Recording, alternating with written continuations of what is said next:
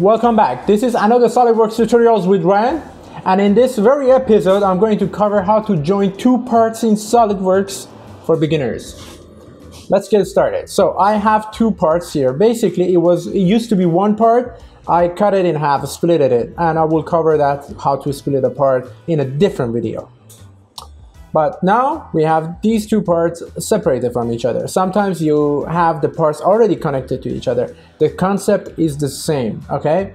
So there are some rules before you can join two parts together. First of all, you cannot connect these two parts together because there is a distance between them. They have to be connected. And by connected, I don't mean connected by a corner, a point, or a line, because those two connections don't work.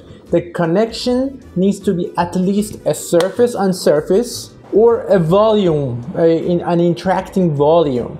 Then you can combine or join these two parts together.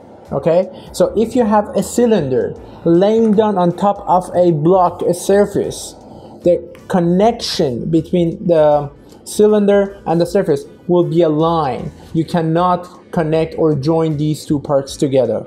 Okay, so first I need to connect these two parts together. For that, there is a feature called Move Copy Bodies.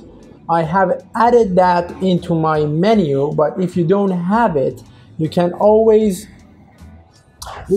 go to Insert, Features, and then you will find it here, Move Copy. Okay, so let me drag this. All right, so I'm gonna uncheck copy because I don't need a copy, and I'm gonna click on constraints. So I'm gonna pick the red part, put it on the green part. My constraints are, let's just say I want this surface to sit on this surface, okay, again, and I want this surface to sit on this surface.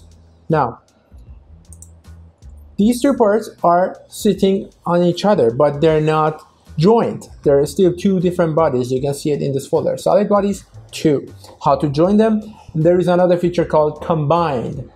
Okay, again, I have added combined here. I will tell you how in a different video, but you can find it here in Insert, Features, Combine. So combine offers you 3 operation types: add, subtract, comment. So what you want to do, assuming if you looked for this video, you want to add them together. You don't want to subtract these parts from each other, or you don't want the common volume trapped between these two parts. So I check add, click on them both, and click OK. There you go. Now you have one body and you have successfully joined these two parts together. I hope you liked this video. It was a very short one, but hey, it was effective. Like and share.